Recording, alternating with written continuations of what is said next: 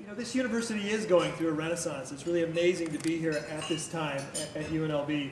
And the College of Fine Arts is certainly helping us to drive that renaissance on this campus and help push us to the top tier.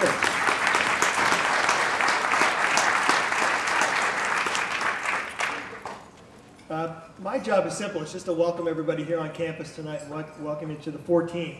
I go to a lot of events on campus all throughout the year, but I will say it's difficult, try not to pick favorites among events or colleges or programs, but this is my favorite event. This is the most fun event that we do throughout the year.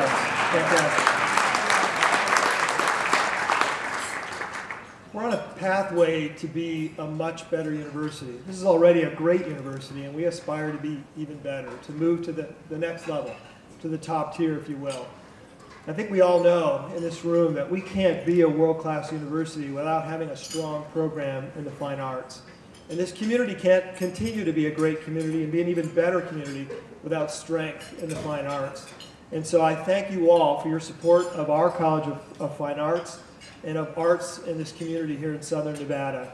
It certainly makes this a much more enjoyable place to live, and it's definitely fueling our aspirations at this university, at least putting the heart in it, the heart and the love and the art in our move to being a much better university. And I thank you all for your support in helping us to do it. Once again, welcome, have fun, enjoy the evening's dinner and ceremony, and thanks again for your continued support of the arts at UNLV. Thank you.